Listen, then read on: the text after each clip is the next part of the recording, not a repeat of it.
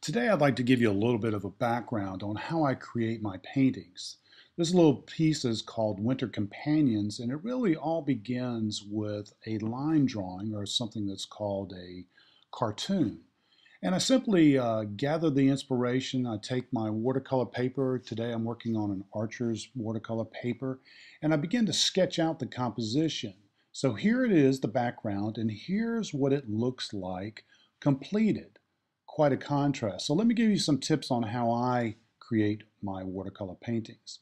I take advantage of Friscuits. This is a little one that I use. It's almost like a rubber cement that you paint down.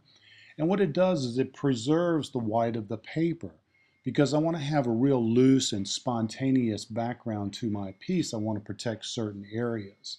So with that dried, you can see now I'm blocking in, I'm really loading up the paper with this wet on wet technique, painting around specific things in the foreground, and it's really almost abstract in lots of different qualities.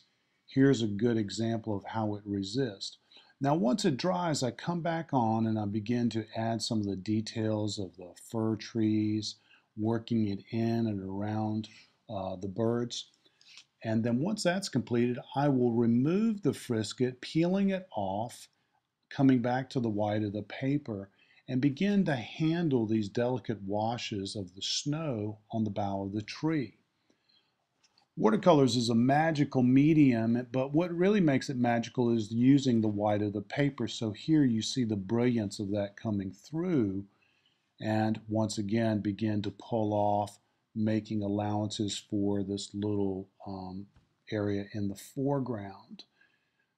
Now, with all these multitude of washes, I'm going to give you a glimpse of what the bird looks like completed, and then we'll come back and show it as I take you through the opposite side. Here's the female on the other side of the painting, once again completed, but now I'm going to come back and I'm going to remove the frisket so that you can see how I approach it. Using like the white of the paper, there's basically two techniques. I mean, it really is simple for those that are artists, and one is painting on wet paper and the other is on dry paper. Anything where the edge is hard, it gives you an idea that your technique typically is on dry paper, and then when you see soft edges, you have to wet it. So it is layering that up time and time again, taking one little aspect of the painting and then sort of doing it and working it around this female cardinal. Here I begin to do some of the undertones. I work with a variety of paints, but some of my favorites are actually American Journey by Joe Miller, but I also use a lot of Winsor Newton. I enjoy his brushes. I typically work from a number 2 to a number 7. Those are the dominating sizes in the painting. So between the abstract qualities of doing the underwashes for the bird, it's just a matter of timing and building up these layers that give such a brilliant realism. And watercolors is what really sort of allows you to do that. My career began back with a 59-cent tray when I was at college, and today I've created over 3,000 paintings in watercolors.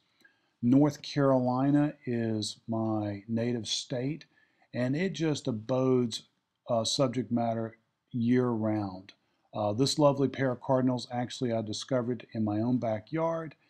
So it's been a privilege to sort of share these techniques, the background, how it all the steps, and then ultimately you sign off, and that's how it comes about. Winter Companions.